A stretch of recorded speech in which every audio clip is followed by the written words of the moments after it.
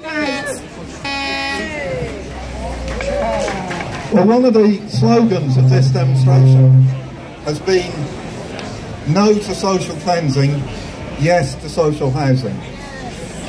And my branch of Unite organises workers who work in social housing organisations, and so we're particularly pleased to support this campaign, to support the campaign from the beginning. Because social housing is under attack, not just in Haringey and not just by the HDV. Actually, since 2011, Britain has lost about 150,000 social homes at a time when we desperately need more. And the truth is, housing associations, where many of our members were, have got rid of about 50,000 social homes. And that's been by transferring those homes to higher rent, more commercially attractive tenure, and reducing the amount of homes for working class people.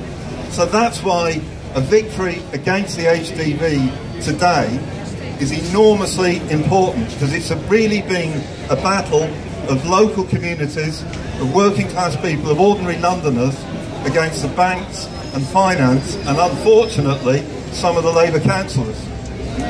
And you've shown that working class people can win in that battle.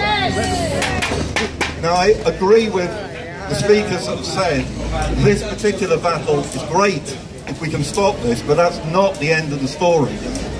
And in fact, we need to continue the battle against social cleansing, against cuts, and for genuine social housing. That's what's desperately needed in Haringey, across London, and across the country. And that will require budgets that meet real social need.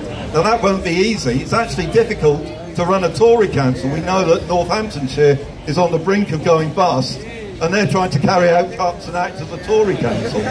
But the lesson is, Labour councils will have to, and Haringey will have to support the communities by passing needs budgets and fighting against cuts.